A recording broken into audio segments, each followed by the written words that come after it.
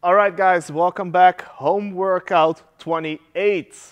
For home workout 28, we're going to do 6 rounds. Each one is going to be 4 times. After each round, we have 60 seconds of rest before we're going to complete the next one. Goal for this workout, go hard on every round, but try to stay consistent. How each round is divided, it's going to be 12 V-ups, followed by 24 air squats and 12 up and downs. Now, how the movements are going to look for the V-ups, I'm going to lay on the floor, heels on the floor and hands behind me on the floor. From here, I'm going to come up with extended legs and I'm going to touch my toes. If I want to make this easier, I can bend my legs a little or I can do tuck-ups. Just coming up and touching my heels, or replace it with regular sit-ups.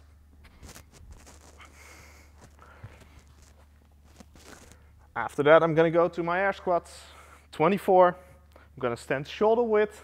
From here, I'm going to squat down, and I'm going to extend at the top.